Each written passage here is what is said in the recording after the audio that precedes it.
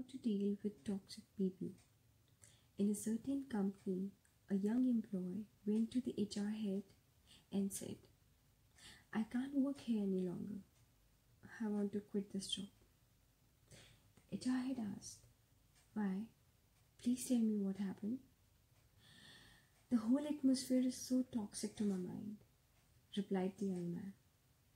There are people here who are into a lot of politics. Then there are those who talk negative all the time. Some spend most of their time gossiping than working. Some just took work from you and never appreciate.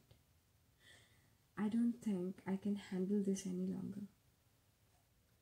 Then HR had said, Okay, but I have a request to make before you leave.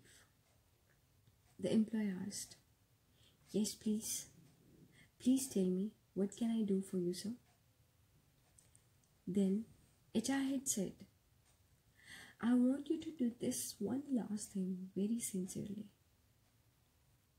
I want you to take a glass of water filled to the brim and walk around the office area 3 times without spilling a single drop of water on the floor.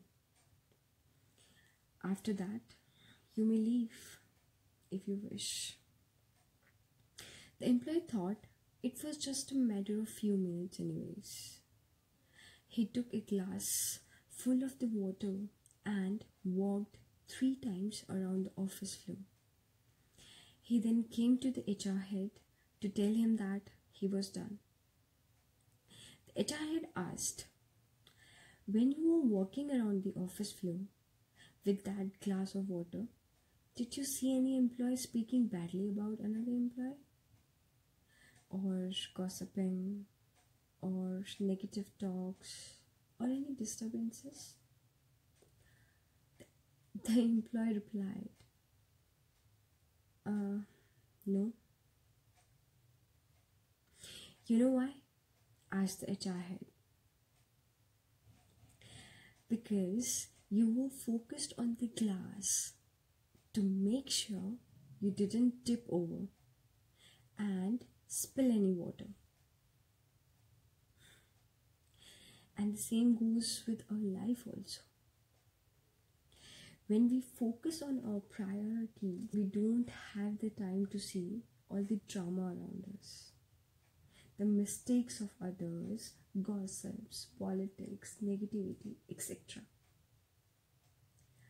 The fact is anywhere we go, we are going to find toxic people. A change of job, a change of situation doesn't necessarily ensure freedom from such people. We should certainly do what we can to positively change the things around us.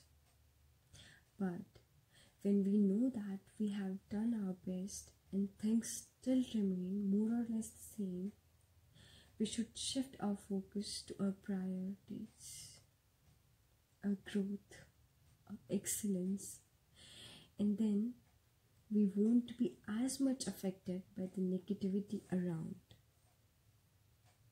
Thank you. This is Manuni.